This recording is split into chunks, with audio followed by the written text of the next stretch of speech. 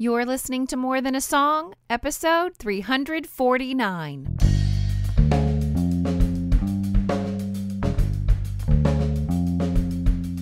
Hello, and welcome to this episode of More Than a Song. My name is Michelle Nezat, and this is the podcast dedicated to helping you discover the truth of Scripture hidden in today's popular Christian music. My goal is to teach you to connect portions of God's Word with the songs you're singing along with on the radio, to help you meditate on truths that will transform your way of thinking and ultimately your life. This week's song was a request from my middle school daughter. Peace by Hillsong Young and Free is a song they sing in youth group, but it is also full of scripture, making it a perfect candidate for the podcast, as well as a good option for your playlist. So before we dive in, let's listen.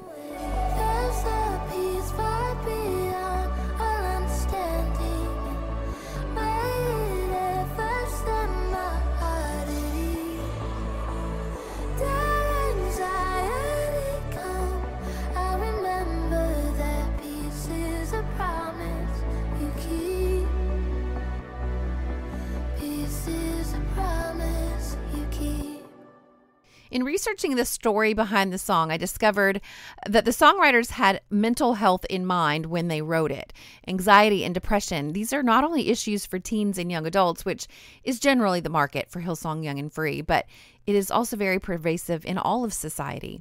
And I do want to pause and make a clarifying statement about what I'm going to be calling, what I'm going to be discussing as depression and anxiety today. I recognize that there is a difference between clinical and circumstantial anxiety, and I am in no way diminishing the effectiveness or need for clinical help for clinical cases. And so when I say anxiety on today's podcast, what I have in mind is circumstantial anxiety, the anxiousness we feel for various reasons in our circumstances.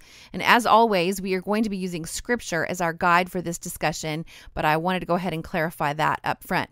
Now, the main thing is that the Bible addresses this topic of anxiety. Now, we're not going to be following the B.I.T.E of exploring a topic today, B.I.T.E being an acronym for Bible Interaction Tool Exercises. We have been exploring topics recently on the podcast, and if you want to go ahead and follow that path on your own, I hope that some of the exercises that I share today, a few more bites, will equip you in practical ways on that journey. But again, bites are Bible Interaction Tool Exercises, and again, these are just exercises I use in my own study time to keep my time in God's Word varied so that I can get the most out of it. I keep my antenna up all the time to try new things. Of course, I do have my set of kind of go-to bites that I use that serve me well. And in fact, if you subscribe to my website at michellenezat.com, I've created a resource, a one-page resource of my top 5 bites with explanations on how to incorporate them into your own study time. And so you can get that on the website again, michellenezat.com. Of course, you can also just take notes or access each week's show notes also on the website just to see what bites I use from week to week, whatever works best for you. My goal is for you to interact with God's Word. Now, today we are going to use inspiration from our lyrics to dive into Paul's letter to the Philippians. Why Philippians? Well, because our lyrics refer to anxiety, as I mentioned, and a peace far beyond all understanding is what the lyrics say. And Philippians 4 verses 6 and 7 says this: "Do not be anxious about anything, but in everything by prayer and supplication with thanksgiving, let your requests be made known to God, and the peace of God, which surpasses all understanding, will guard your hearts and your minds in Christ Jesus." As always, I want music to inspire our study and interaction with God's Word. We are using it as a vehicle for inspiration. If we are discerning in our music choices, the lyrics will reflect God's truth. And as always, I want to warn you to beware of replacing God's revealed Word with music. The moon does shine, but it is not the source of light. It is merely a reflection of the sun. The best Christian lyrics reflect the truth of God's Word, but remember, they are not the source. So when these lyrics reminded me of Philippians chapter 4, I used the B.I.T.E of reading in context. And these are, in these short epistles, I generally make it my practice to read the entire letter. All right, so epistles is just another word for letter. This Philippians is a letter from Paul to the church at Philippi. And I mean, you wouldn't get a long letter from a friend and start on page 4, would you? I mean, even if your friend had said something profound that you wanted to really ponder, it would not be in complete separation from the rest of the text. Likewise, make it your habit to read the epistles all the way through before you zero in on a particular section. I also followed the B.I.T.E of repetition and reading in several translations. It was easy to do because this is a 4-chapter book. I mean, Romans might be a little bit harder to do. I know it's a letter as well, but it's a lot longer and a lot more complex. So I read these 4 chapters once a day for several days. And each time I read Philippians, I would choose a different translation. This made it easier for me to focus on the overall message rather than getting lost in some familiar verses that I've memorized over the years. I really tried to take it in kind of as a whole letter. Now, another B.I.T.E is to read an overview or consult an overview of the book that you're studying. I generally do this after I've read the text several times on my own because I want to see themes rise up for myself before I see what another commentator suggests as the themes.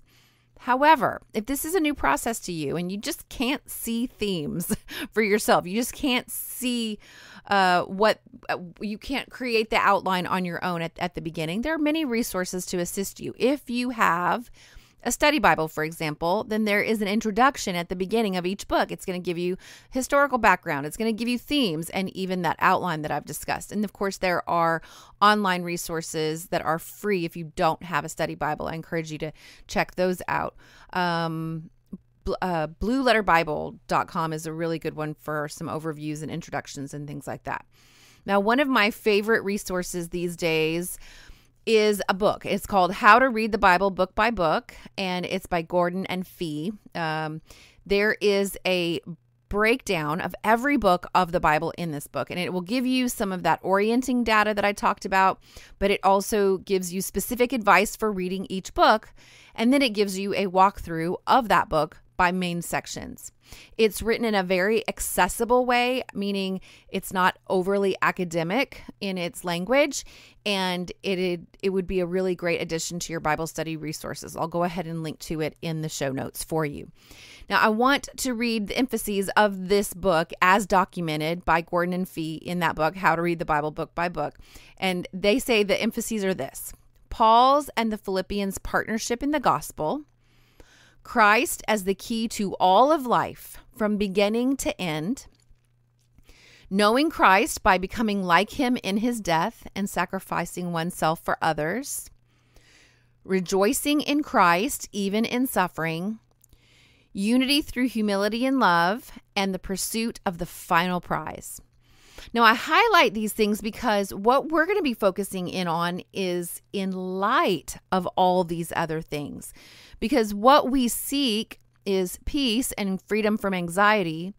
That's why this section of verses that we're getting ready to study is so meaningful to us. But Christ is key to all of life, including this peace that we seek. And we know Christ by becoming like him in our sacrifice for others, which may very well be the source of our anxiety. We must rejoice even in suffering. We'll learn how that can even be possible. And all of this while keeping our eye on our heavenly citizenship, which is our final prize. So you see, if you're missing it, if all you do is sing about peace that passes understanding without really understanding where that truth comes from and the richness of the actual text of God's word. And that truth is incomplete without understanding it in light of the whole book that it's taught in. And then even that is still incomplete without viewing it through the lens of Scripture as a whole. Now, that one can't be achieved in a week of study. But what I want you to do is start now by reading and interacting with and meditating on and applying God's word to your life. And when you do that today and tomorrow and the next day, and the next day, then you're going to find that it leads to a lifetime that then leads to greater and greater understanding of Scripture as a whole.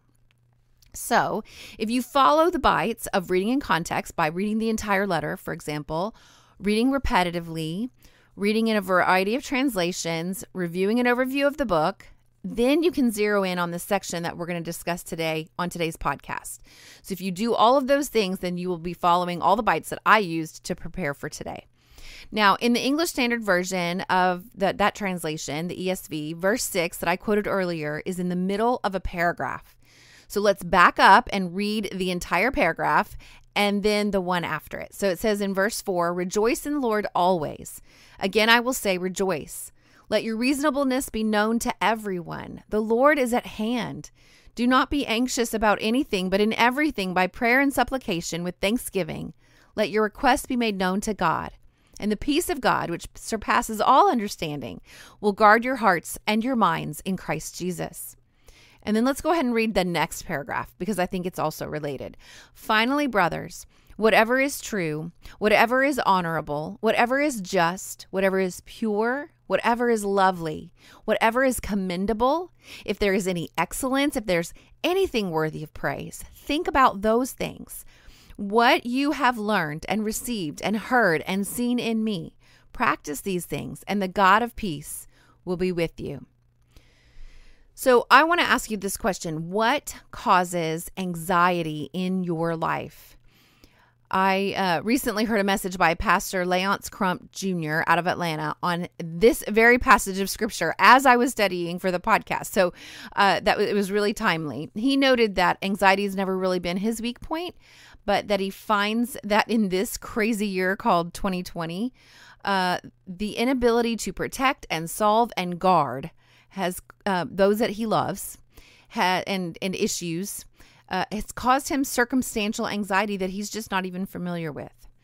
And I'm sure that you can easily write down a list of what causes you anxiety. In fact, this might be the week that you need to pull out that bite of journaling your dialogue with God.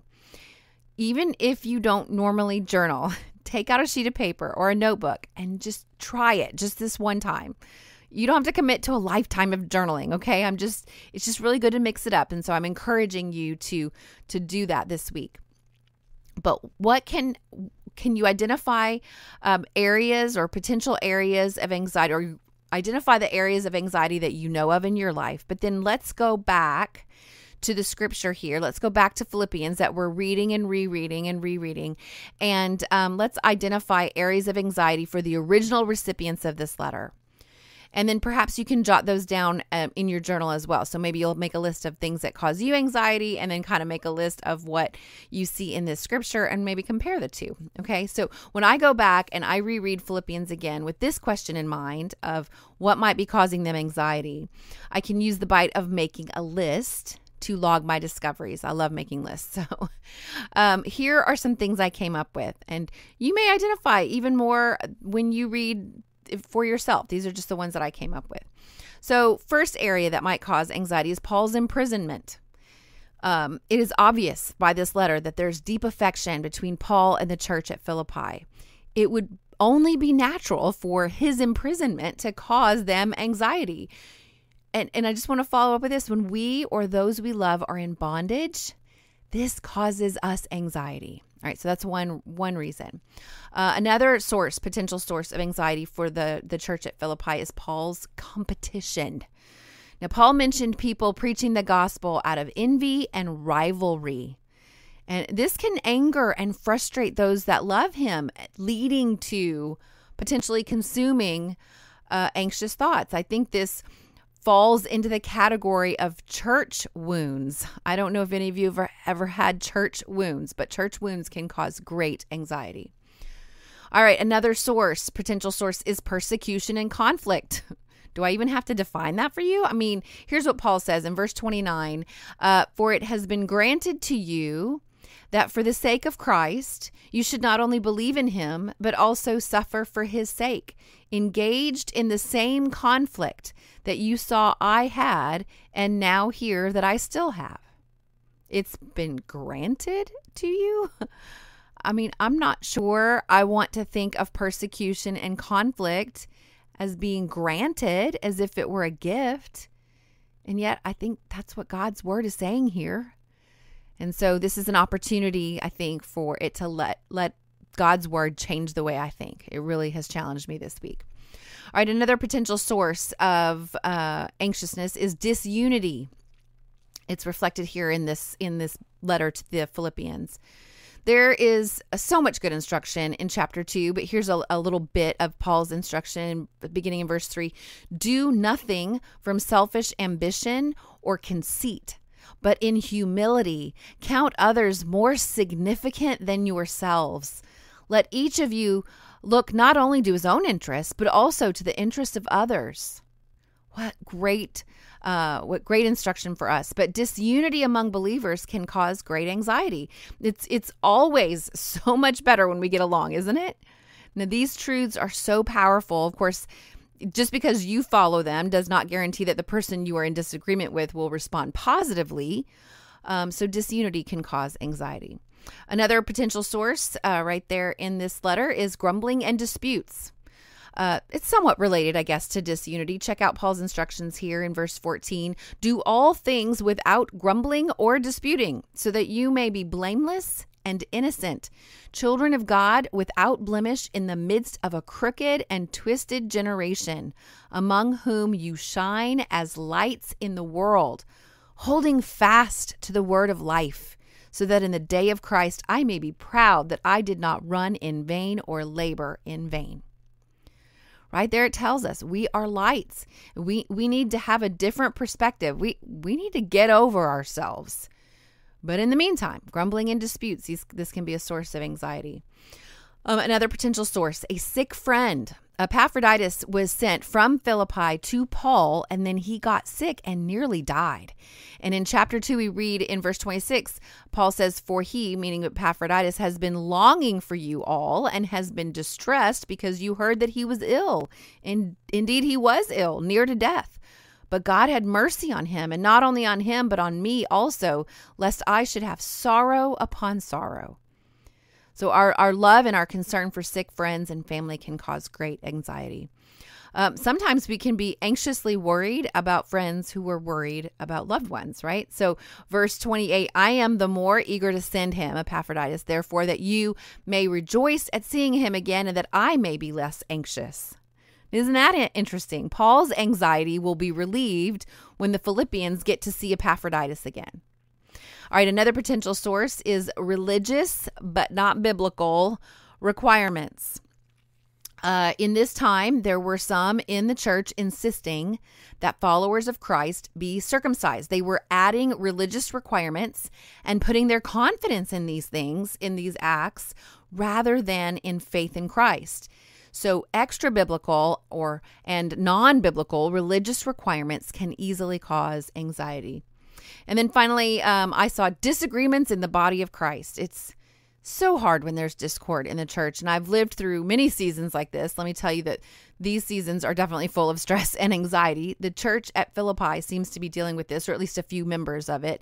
In chapter 4, it says, I entreat Euodia and I entreat Syntyche to agree in the Lord. Yes, I ask you also, true companion, help these women who have labored side by side with me in the gospel together with Clement and the rest of my fellow workers whose names are in the book of life. So he specifically lists out a couple of ladies who seem to be in disagreement because he's specifically asking them to agree. And so this, of course, can also cause anxiety. And that particular entreaty is listed right before the context of what we're going to be studying. Now, it is in this context of all of these potential sources of anxiety that Paul says to rejoice in the Lord always. Again, I will say rejoice. Let your reasonableness be known to everyone. The Lord is at hand. Do not be anxious about anything, but in everything by prayer and supplication with thanksgiving, let your requests be made known to God, and the peace of God, which surpasses all understanding, will guard your hearts and your minds in Christ Jesus. Now, here we see specific instructions that lead to a specific promise in Scripture. And let's look at what we're supposed to do. The best way I know how to do that is to circle or list out all the verbs. The B.I.T.E of making a list, of course, again, is one of my favorites. Something happens when I slow down and process things on a list. But when I did that, I discovered these steps. Here are the steps. Rejoice. Rejoice. Let your reasonableness be known. Do not be anxious. Offer prayer and petitions with thanksgiving, and let your requests be made known to God. I'm going to go back to that reasonableness. I did a quick word study on that one. Some translations say gentleness. And the word study said gentle in the sense of being truly fair by relaxing overly strict standards in order to keep the spirit of the law. In other words, again, not being overly legalistic, but being reasonable and gentle. So anyway, let's sum it up. Rejoice and pray. That will lead to the peace of God guarding your heart. And the peace of God passes all understanding, because you notice that it doesn't say it will bring peace to your external circumstances, but rather that God's peace will guard your heart. So my question is, why do we neglect prayer when we so clearly have this promise of peace that we desire? And I think there could be many reasons, but I believe mostly it is our own sense of self-sufficiency. We're always trying to figure things out on our own instead of bringing our burdens to the throne of grace. And notice it doesn't say letting our requests be made known to God leads to instant solutions.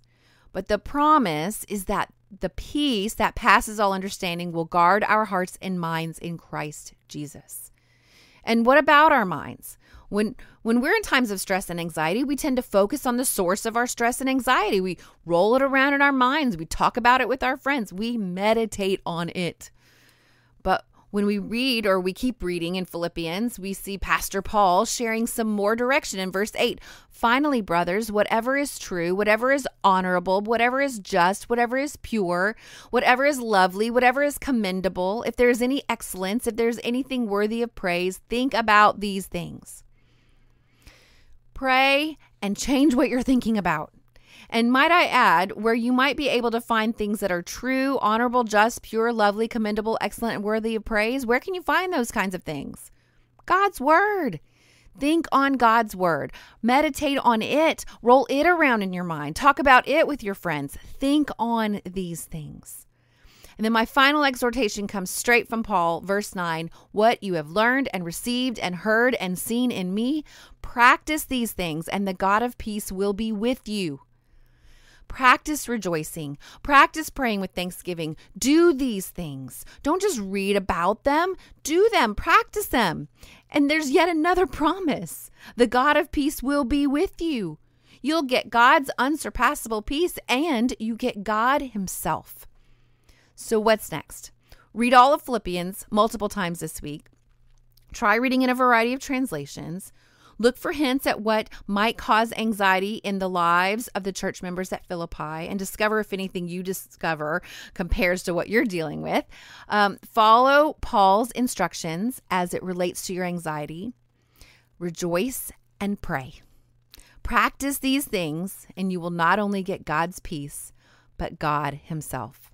And then while you're in God's Word this week, let me know how you're doing. Email me, Michelle@michellenezat.com. Hop on Twitter @MichelleNezat, or Instagram @MichelleNezat, or on Facebook, Michelle L. Nezat is my public page.